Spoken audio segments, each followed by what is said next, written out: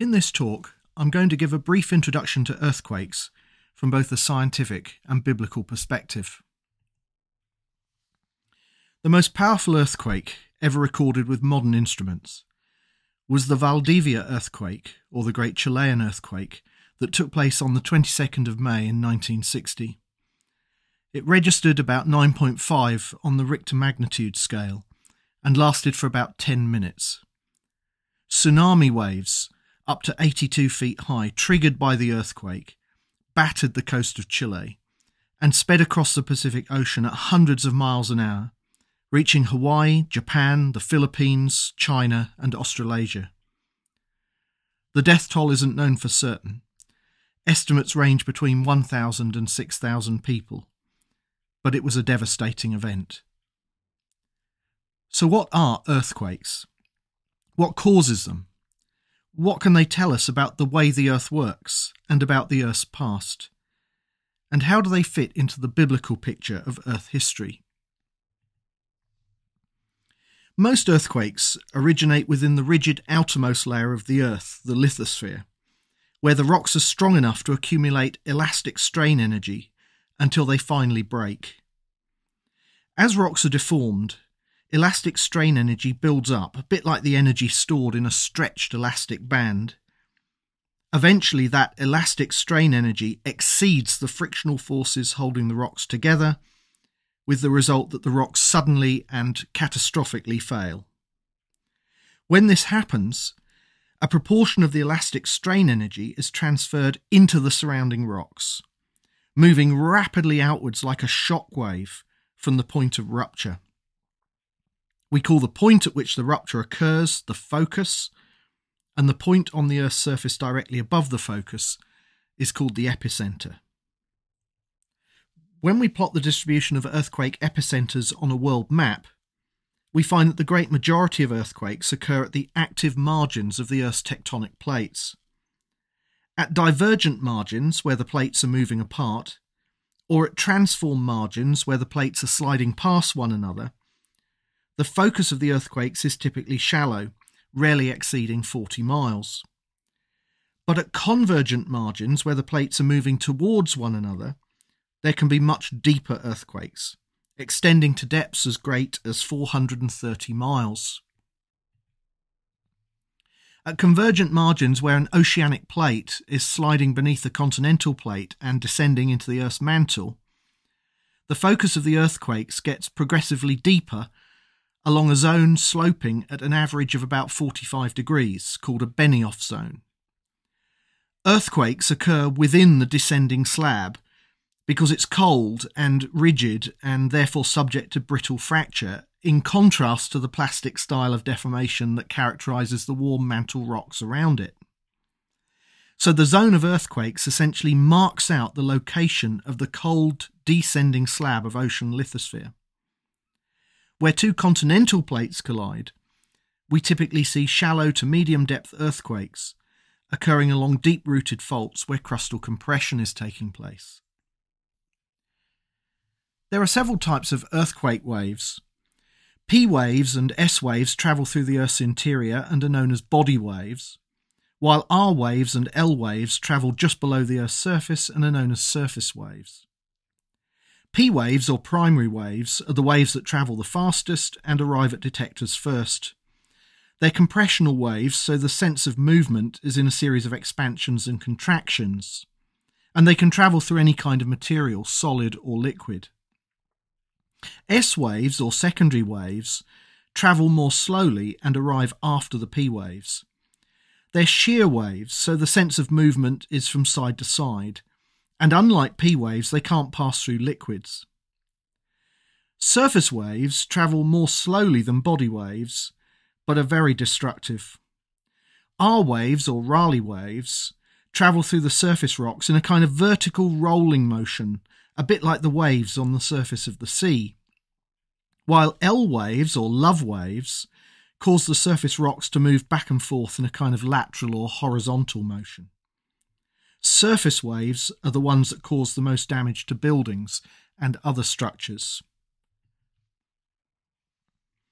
Monitoring the passage of earthquake waves has helped scientists to work out the internal structure of the Earth. Detectors up to 103 degrees from an earthquake epicenter register both P and S waves because the Earth's solid mantle is able to transmit both types of waves. But between 103 degrees and 142 degrees from the earthquake epicenter, there's a so-called shadow zone where neither P waves nor S waves are detected. That's because the outer core of the Earth refracts or bends the P waves and absorbs the S waves. However, the P waves are not refracted as much as we'd expect if the whole of the core were liquid, indicating that the inner core is actually solid. Beyond 142 degrees, only P waves are detected, because the S waves are unable to pass through the outer liquid part of the core. So in this way, earthquake waves have given us some very important clues about what the interior of the Earth is really like. The first known seismograph, or instrument for detecting and measuring earthquakes, was designed around the year 132 AD by Zhang Heng, who was chief astronomer for the later Han Dynasty in China. His seismometer was a large bronze jar, 6 feet across, with 8 dragon figures spaced around the outside. Below each dragon was a bronze toad, looking up with its mouth wide open. Each dragon had a ball in its mouth, and when an earth tremor occurred, it would trigger a mechanism inside the jar, and the ball would drop with a loud clang into the gaping mouth of the toad below.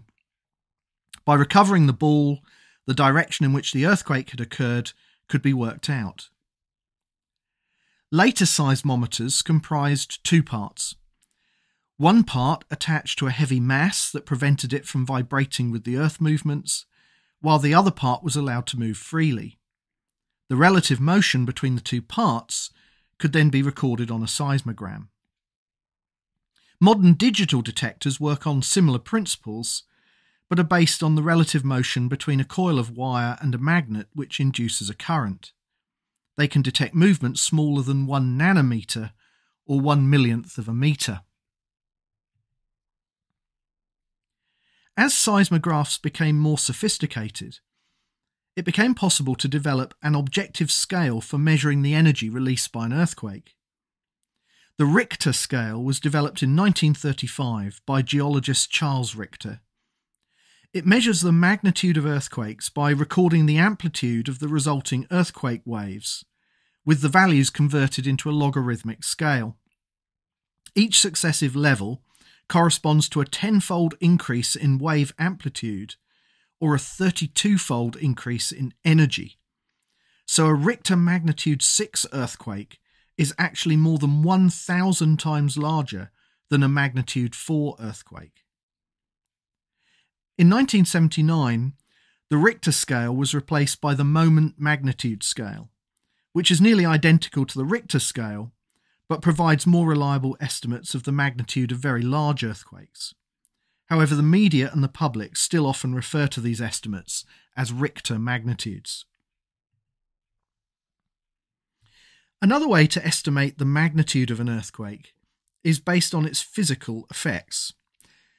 These effects include such things as movements of the ground surface, both lateral and vertical, structural damage, such as the collapse of walls, bridges and buildings, liquefaction of the ground, resulting from the expulsion of water when loosely packed sediments are shaken, landslips, especially on steep slopes that have been made unstable by rainfall or liquefaction, tsunamis or water waves generated when an earthquake causes movements on the sea floor. And of course, there are often aftershocks, in which residual earthquake energy is released minutes, hours, or even days after the initial tremor. And all of these physical effects, of course, add to the human hazards associated with earthquakes.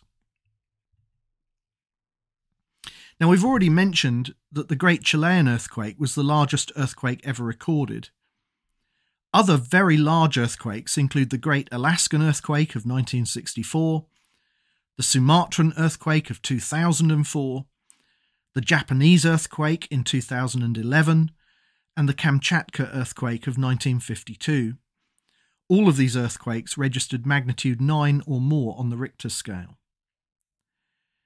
However, geological evidence indicates that much, much larger earthquakes have taken place in the Earth's past, especially in association with the catastrophic events of Noah's flood.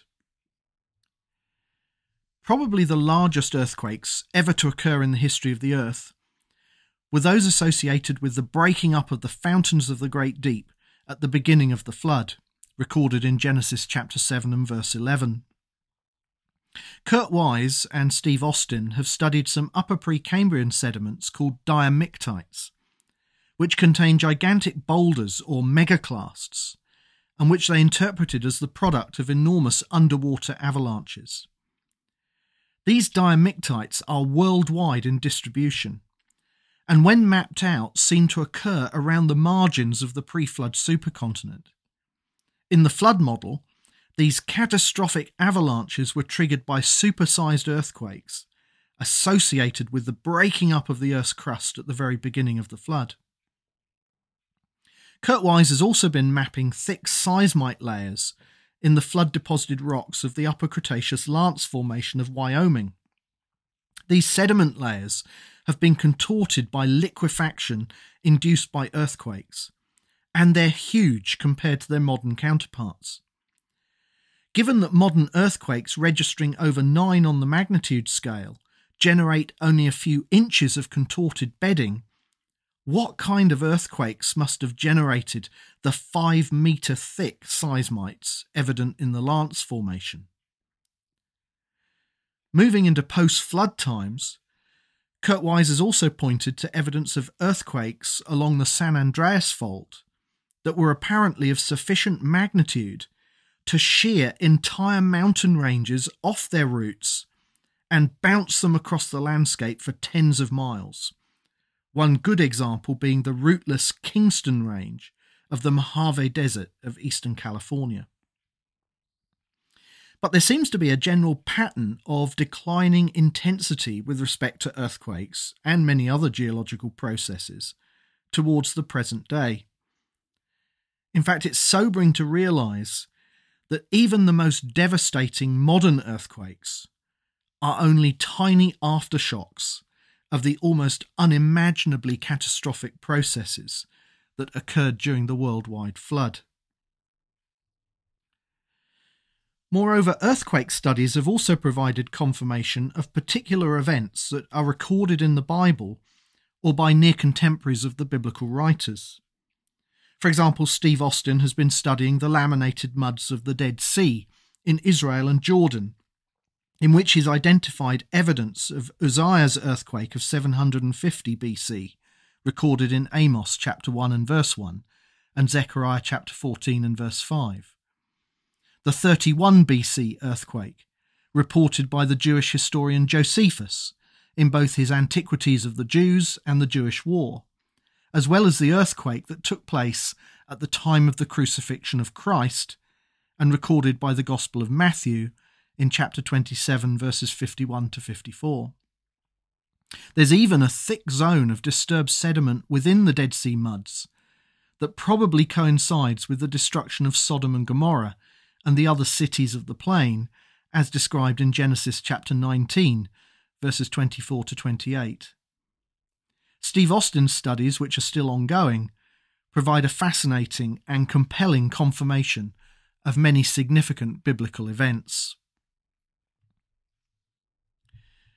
As we draw to a conclusion, here are 3 things to remember as we think about the topic of earthquakes. Firstly, earthquakes are a powerful reminder that there's something wrong with our world. The world, as originally created by God, was very good. Genesis chapter 1, verse 31. There was no agony or bloodshed, nothing to kill or destroy. So-called natural disasters such as famines, floods and earthquakes, even physical death itself, were absent. These things are consequences of Adam's fall. Reminders, as Paul tells us in Romans chapter 8, verses 18 to 23, that the creation has been subjected to futility and is groaning as with the pains of childbirth, as it awaits the liberty that will come when the children of God are revealed. And so when we turn on the news and we hear about yet another terrible disaster, it should make us long even more for the glories of the new redeemed creation to come. Secondly, earthquakes remind us of just how seriously God views sin. In a very real sense, we're still recovering from the greatest catastrophe the world has ever seen, the worldwide flood in the days of Noah.